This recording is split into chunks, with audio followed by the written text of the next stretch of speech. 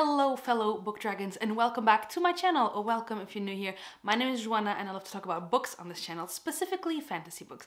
And today I'm doing my top 10 books, my top 10 fantasy books of 2022.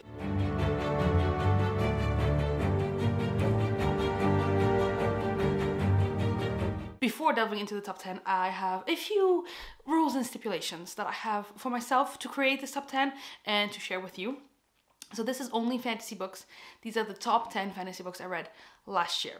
I have ranked them. The top three, well, the top two really could be at any place, they could change, I think, but basically, like, I've tried my best to rank them, okay? My top four books were very solidified, easy peasy, I knew which ones they were. It was hard to then put them in order. Ultimately, I'll let you know what made me decide what way. What else is there? There's no rereads on this list. Absolutely no rereads. And also there's one book per author per series. Not even per series, per author, period. Because in my bullet journal, I have two books. I created a top 12, to be honest, in my bullet journal, just because I had 12 squares. And I have one author represented twice in that top 12, but I took one of the books out for here because I wanted only one book per author, one book per series, per everything. So that is my rule, no rereads. Let's go with this top 10. Another thing before we start, I would absolutely love, I mean, some of you already know because I've commented on your videos saying what my top one was, but if you don't know yet, and I know I haven't been posting a lot, but if you had an inkling of what my top, let's say, three are, let me know in the comments and I want to see if you were correct and for you also to see. So let's go with the top 10. In the number 10 spot is a book that doesn't really belong to be in my top 10 fantasy books of last year. Yes and no. Yes, because I didn't read a lot of fantasy last year in general, because I had my 6-month slump of fantasy where I didn't read any fantasy at all. I had my post-breakup fog where I couldn't really remember the books that I read in the first quarter of the year. So a lot of the books that I read in January, February, and March have this like fog thing on them. And then from March until July, I didn't read almost anything at all. And I only started picking up, I think, in August or in September. July, August, or September, I don't remember. But in the late summer, I started picking up fantasy again. So I didn't read a ton of fantasy last year. Not as much as I usually do. So this book being on the top 10 kind of makes sense. But also it makes sense because of what it represents. But also, is it really like, had I read like some of the series I really want to read this year, this wouldn't have made it on the list. I already know. That book is Kingdom of Ash by Sarah J. Maas. Oh, this book is very bright. This book, I have a vlog where I read it, which I will leave linked in the cards and in the description of this video. This is the final book in the Throne of Glass series. Now, if you're new here and you don't know this about me, this series is what made me into a fantasy reader. I started this series when the third book was coming out, so years ago now. I wasn't a fantasy reader before then, and this series is really what got me into YA fantasy. This is the series that kind of sparked my love for fantasy in general, and I finally picked this last book up in January of 2022. I was reading this for the Goodreads challenge that Sam or Redgriff Reads created, and I filmed it, I vlogged it, and I wasn't planning on picking this up immediately, but I'd read Tower of Dawn in that vlog, and then I picked this up on a whim immediately after because I just needed to know how this was going to conclude. So this is on this list because, is it the best fantasy books? No. This is my favorite fantasy books I read last year, and this one is on the list because it concluded that series. It concluded the series that started it all for me. I owe a lot to this series in particular of why I'm here, why I love fantasy so much, and why I've read all these amazing other books that I love now. So that's why this is on this list. Not because it's amazing, stunning, spectacular, but because of what it represents emotionally for me. And because I rate my books on enjoyment, it's why it's here. I swear that is the only book I'm gonna do this huge caveat for. In the number 9 spot, a book that maybe some of you will be surprised to see this author so low on the list, but this is also a book where I was really nervous getting into it, and that is Elantris by Brandon Sanderson. I'd heard a lot of mixed things about this book, to be honest, and this is one of the last books. This is the last full-length novel I picked up in 2022, which is why I never post these kinds of videos. I don't film these kinds of videos until the year is over, because I finished this on Christmas Day, Boxing Day? Did I finish this on Boxing Day? I think I finished this on Boxing Day or something like that. So, or even after. So that's why I wait, because I knew I was gonna love this because it's Brandon Sanderson. In this book, we have three main POVs. We have Hrathen, who is a priest. We have Serene, who is a princess betrothed to the prince of this kingdom, and she arrives in this kingdom. But when she arrives, her husband, Prince Raoden, is said that he's dead. But what actually happened is he came down with a sickness that before a specific time, when people had this sickness, they became gods, but now they just become really, really sick, and they get exiled into the city of Elantris. And so that's kind of the main pitch of the story. And I'd heard from so many people that this book either was like just not as good as all of his other works, or on the contrary, that this one was really good and people didn't understand why there was so much quote unquote hate for Elantris. And I kind of agree with the latter. I don't understand why people don't absolutely love this. Okay, I could see it because it's not as action-packed as some of his other books, I think, maybe. But what I loved about this is the political scheming. If you like politics in your fantasy books, then this is the Brandon Sanderson book for you. More than any of his other books, I find. And if you don't want to start with Stormlight immediately. This, as of right now, is a standalone. There's a few short stories that you could pick up in the world of Elantris. But this book really took me by surprise because, one, I absolutely love the politics in this book. And two, this book contains my favorite, well, not my favorite because that spot is like Vin forever, but my second favorite Brandon Sanderson female main character of all time. I absolutely love Serene. I loved her the second she was on the page. I don't know, I loved her. I loved the politics in this book. I wasn't as emotionally invested as I was in his other works, which is why it's probably this low on the list. So yes, on an emotional investment, it wasn't the greatest for me, but I absolutely loved my time reading it. I thought it was fun. It was engaging. I loved the politics. I loved the little group of nobles that we have here and that are like trying to plot things. They're so fun and so cute. And I love Serene and I love Raoden and I love everything that happens in Elantris. I just loved it. I had a really, really good time with this. The only thing I didn't have was a huge emotional connection to the characters like I do for example, the Mistborn series or for the Stormlight Archive.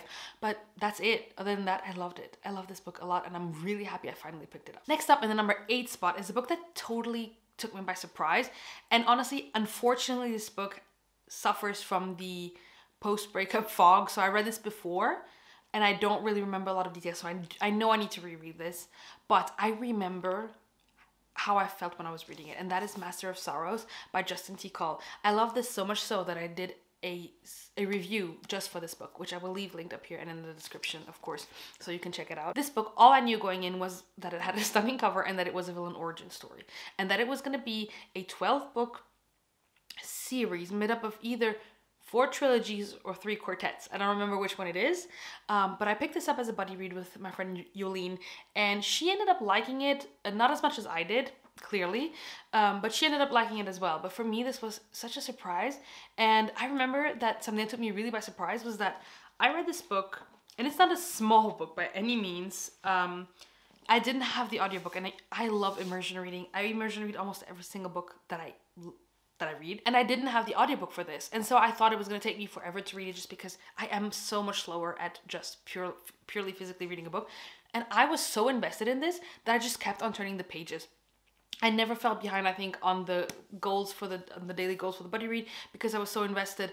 I was really taking the time to read these, and at the end, I even remember we had like 2 or 3 days of reading left, and I asked Jolene, hey, do you mind if I just blow through the ending of this book because I am loving this so much that I need to know. And she's like, no, go for it. I will message you when I'm done. And so I haven't continued on with the series because of that that fog thing. I remember absolutely falling heads over heels in love with this, but I know I need to reread this. And the 3rd book is coming out this year. Normally, I just need to message Justin T. Call again, because he had sent us some links for some short stories in this world, and amazing author interaction that I've had with him as well. So in this world, this is a villain origin story, but in this book I didn't really see it yet, but I am so excited to get there. I'm gonna read you just a synopsis of this book, or like a part of the synopsis, because I just think this book is so good. And it says every Dark Lord has an origin, so you know going in that this is his origin story. You've heard the story before. An orphan boy raised by a wise old man comes to a full knowledge of his magic and uses it to fight the great evil threatening his world. But what if that hero was destined to become the new Dark Lord? The Academy of Chen Balu has stood against magic for centuries, hidden from the world, acting from the shadows. It trains its students to detect and retrieve magic artifacts, which it jealously guards from misuse of others. Because magic is dangerous, something that heals can also harm, and a power that aids one person may destroy another. Of the Academy's many students, only the most skilled can become avatars, warriors, thieves capable of infiltrating the most heavily guarded vaults, and only the most determined can be trusted to resist the lure of magic. More than anything, Anev the Breath wants to become one of them. But Anev carries a secret. Unlike his classmates who were stolen as infants from the capital city, Anev was born in the village of Chain Balu, was believed to be executed, and then unknowingly raised by his parents' killer. 17 years later, he struggles with the burdens of a forbidden magic, a forgotten heritage, and a secret deformity. When Anev is subsequently caught between the warring ideologies of his priestly mentor and the Academy's masters, he must finally decide whether to accept the truth of who he really is or embrace the darker truth of what he may one day become. And honestly, I absolutely love this. And just know I'm going to reread this and read the sequels and enjoy them. But yeah, this one took me really by surprise. I loved it. And I highly recommend it. Again, I have a full review if you want to check it out. It's non-spoiler, so you can go ahead and watch that. In the number 7 spot, I wasn't sure if I was going to put this book or the sequel. But I ended up putting this one because I remember just the emotions that I felt reading it, and that is Flamefall by Rosario Munda. I absolutely loved also the final book in the series, which is Fury Song. The reason I put Flamefall on the list, this is the second book, by the way, to Fireborn by Rosario Munda, in which we follow two main characters who live in this world where the ancient regime has been toppled and they are both orphans. Lee, however, has a secret, kind of sort of a secret. He is the last surviving son of the dragon lords that have been torn down, who were the leaders of this old regime that has been torn down by the revolution. And nobody knows who he is except for Annie. She kind of knows, but it's like this unspoken rule of they know who each other are, but they don't really talk about it. And Annie, she was a peasant under the ancient regime, and Lee's family actually executed her family, and she was an orphan because of that. So their friendship is based on like something really tragic, but they really love each other and they have grown up together ever since the regime was toppled. And in the first book, they are both participating in this new regime's new thing where you can, if you have a dragon, you can participate in dragon riding competitions to become the kind of like the first rider of the nation, but also the military that rides on the dragons. And so the first book is kind of that, and then from then on, things happen in these other books that kind of evolve the plot and are not just dragon riding competitions. The reason I'm picking Flamefall instead of Fury Song is because I was reading Fury Song during an extremely busy time of my life. I was working over 10 hours every day. I just couldn't, it took me too long to read Fury Song because of how busy I was. If that hadn't been the case, if I had read Fury Song as quickly as I read Flamefall, I think I would have picked the last book because it really did hit me in my emotions. I felt a lot of things reading it. I was emotionally invested in the characters and everything that was happening, but Flamefall as well. And I remember that I was reading this and I was sending Elle over at Elliot Brooks voice messages of things that were happening and my reactions, and I just had such a good time with the series. And this series is technically YA, but it doesn't feel YA to me.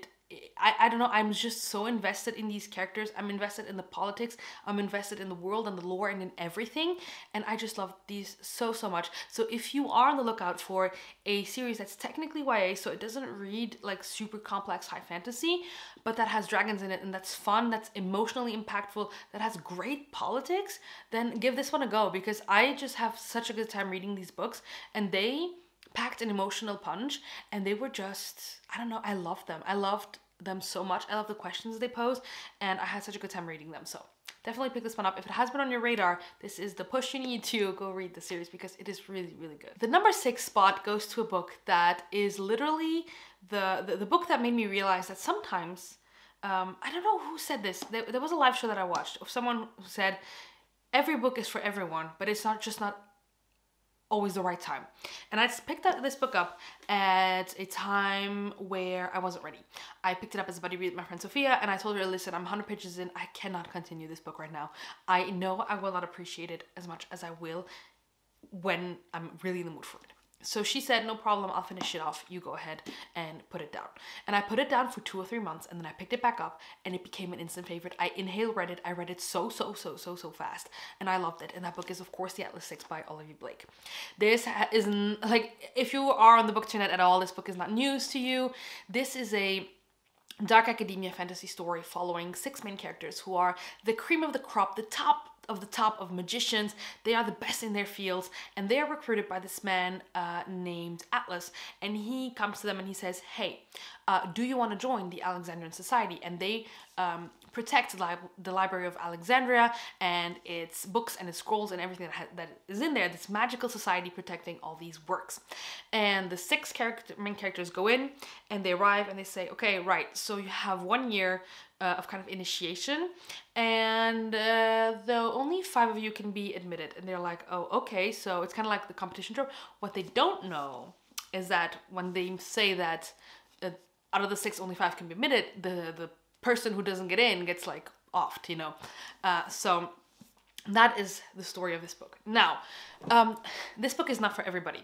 This book mixes magic and science in a way that even for me, I'm reading these books and I'm like, this goes over my head. I will reread these next year when the 3rd book comes out, because I also read The Atlas Paradox, but I did prefer this one a little bit more. I was more emotionally invested in this first book.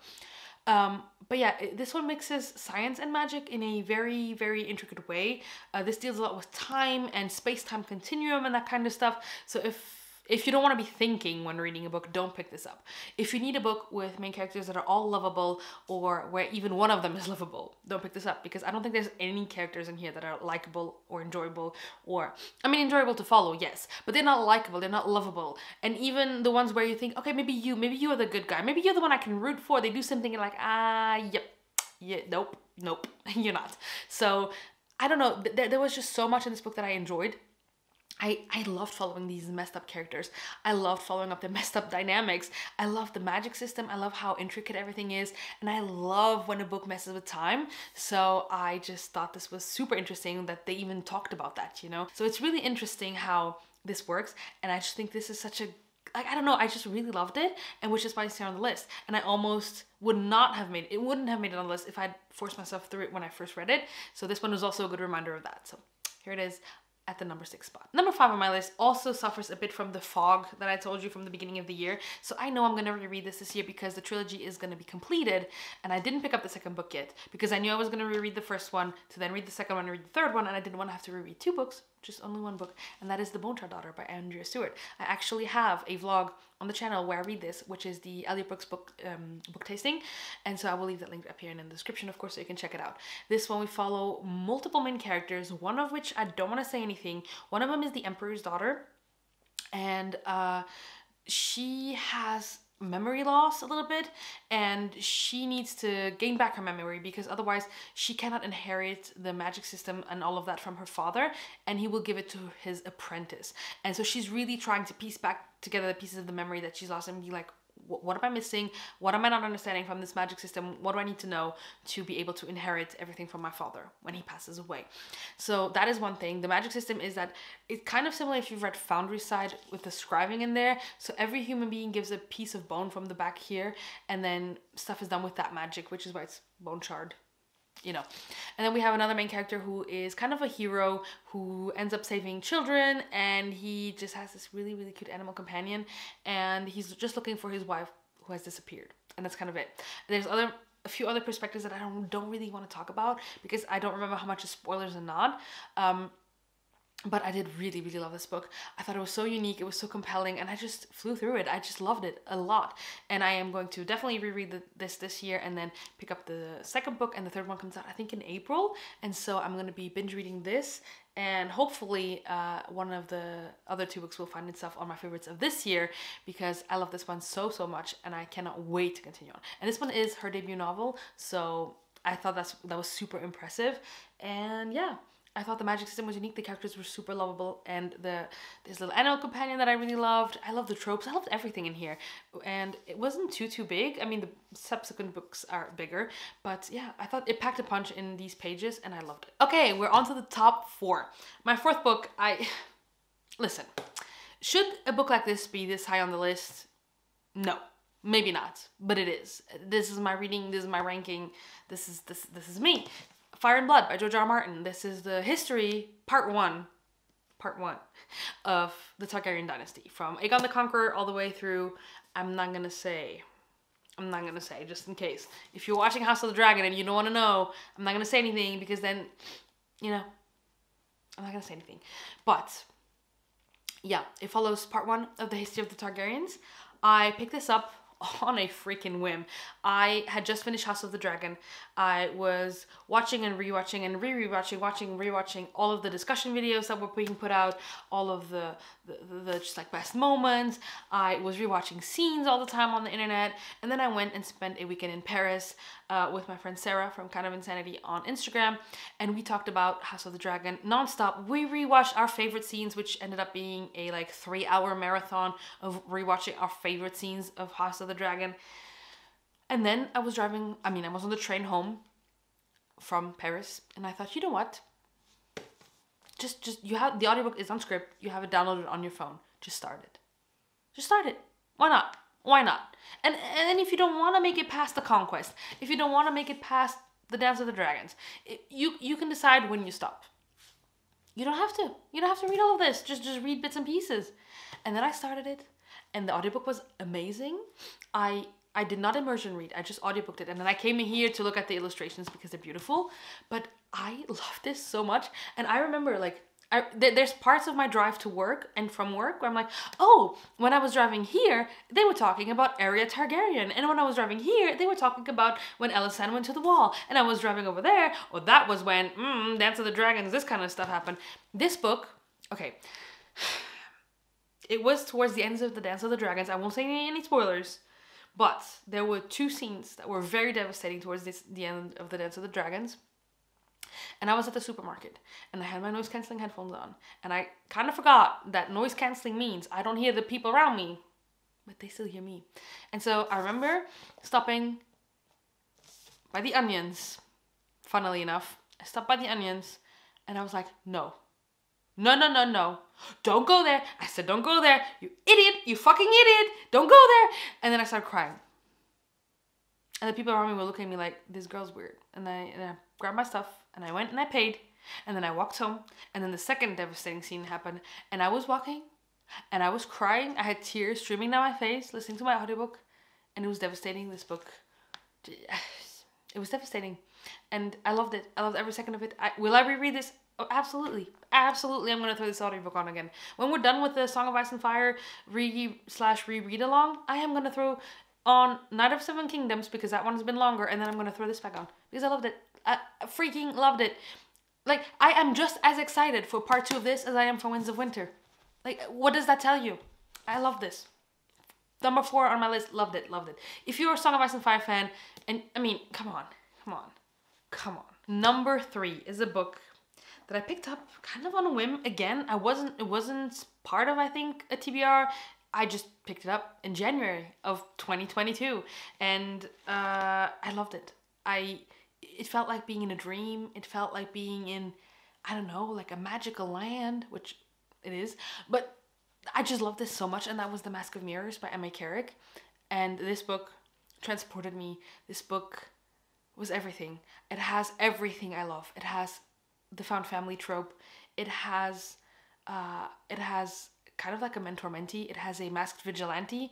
It has amazing friendships. It has will they, won't they tension. It has amazing politics. It has magic system that's like dream magic, tarot magic, so beautiful magic, whimsical magic. It is a Venetian-inspired story about our main character, Ren, who decides she wants to con her way into one of these wealthy families in the main city. And she picks a family and she cons her way into it. And then when she's kind of getting into the family's good graces and stuff, she kind of finds out that they're broke. They don't have any money anymore. And she's like, well, I picked the wrong family, didn't I? But then things happen. Like I said, there's a mass vigilante. There's children that are like not sleeping and then dying. I think they're dying because of what happens. Again, this book I read before March, so it was a little bit affected by the blur of like not remembering a lot of details on it. And I read the sequel, and it took me a good 200 pages so to get into the sequel. And then when I was in, I read the last 400 pages in 2 days. So then I was okay again. But I am going to also reread these this year. My friend Sarah Kind of Insanity Sarah is hosting a read along for this when the third book comes out. I'm gonna re-listen to the audiobooks of these because I absolutely love the audiobooks as well. And then I'm gonna read the last book when it comes out, and I'm so excited. I love these so much. I think that if you're looking for a different magic system, and if you love politics, and if you love the found family trope, I think these books are just phenomenal, and they're so lush and they're so freaking amazing. They're emotional. They have everything. They have everything. I think the only thing they don't have is an animal companion trope. Like if that was in it, this would be my number one probably. But yeah, love these books so much. And again, the last book's coming out this year. This is the right time to pick it up. So go for it. Number two of 2022 is, of course, if you've been here, if you've seen me, if you've talked to me, Babel by R.F. Kuang. This book was made for me. This book is literally, it was written for someone like me. This is a dark academia. Do I need to tell you what Babel is about? Dark academia, Oxford, magic system, talking a lot about colonialism, talking a lot about languages, and something that I realized, because I was watching someone else's favorite books of the year, and they had this on there, and they talked about why it was their favorite. What discussion topics really impacted them and what made them love this book so much. And I realized that person never once mentioned the languages. And I'm like, that is why I loved it, because I speak 7 languages. So this book literally, it discussed things that I think about on a monthly basis maybe. And it was amazing to see that in this book form. I loved it. I loved all the talk about languages and translations and everything. I loved it, and I felt so seen in certain scenes when we talk about languages and stuff. So I love this so much. I actually have a full reading vlog on this on the channel, so I won't spend too much time talking your ear off about this. So I will leave it linked everywhere so you can check it out. But yeah, I loved Babel so much because of that. I loved the characters. I loved the first half of the book more than the second half, which is the scene, like all the half where they are at the school and learning and talking about things and history and languages and translations and stuff. I think a lot of people would find that stuff boring, but that's the stuff that I absolutely loved about this book. But I loved all of it. I just had one small part of the book where I was like, where are we going? And when my camera cut me off, so I don't remember exactly where I was, but basically, the little part of the book where I thought, okay, where are we going? Where are you taking us, R.F. Kuang, and how long are we getting there? Because we're getting the end of the book. That didn't last long enough to impact my enjoyment. I love this. This is one of my favorite books of all time, I think. I am gonna reread this. I loved it so much. I just knew I was gonna love it. I even started out that vlog saying, I know this is gonna be a 5-star read. I know this is probably gonna be in my favorites of all time. I definitely know it's gonna be my favorites of the year. And I wasn't wrong. I love this book so much. I loved it with all my heart. I know it's not for everybody. I know that some people are gonna say this is overhyped. This is not at all worth all the hype that people are giving it. Maybe, but for me it is. This book meant so much to me that I could not put it on this list, and it absolutely deserves the number 2 spot on this list. I love this with all my heart. So, my favorite book of the year. What was my favorite book of the year? Whew, it is a book that I also read at the end of the year. I think I finished this in December. Again, this is why I do not film these videos early, because I read this book and I was very, very innocently going into it thinking, meh, what could happen in this book? Nothing. This book is safe. It was not safe. Children, it isn't. Don't do this to yourself. Prepare yourself. Watch out. Protect your hearts. Fool's Errand by Miss Robin Hobb. This is the first book in the Tawny Man trilogy, which is the 3rd trilogy in her Realm of the Elderlings. If you don't know, the Realm of the Elderlings is a 16-book series by Robin Hobb, and we have 3 trilogies in 1 quartet. It starts off with the Farseid trilogy, which is Assassin's Apprentice, Royal Assassin, and Assassin's Quest. Royal Assassin was in my top favorite books of the year when I read that book. Then there is the Live Ship Traders series, which I finished off this year. I started it, I think, last year, which I think means that Ship of Magic was in my top books of last year as well. Robin Hobb has been making her way onto my top favorite books every single year that I've read one of her books. This year I finished off Live Ships. I actually have a discussion video here on the channel where we go spoiler free and then into spoilers, so I will leave it linked as well if you want to check that out. I loved having that chat with some of my friends, and then I picked up Fool's Errand. And I was talking to my friends, I was like, you know what? Okay, everyone says that everyone says that Fitz and the Fool is the best because it's the conclusion of the Realm of the Elderlings, but everybody says that Tawny Man is the best trilogy of all the trilogies.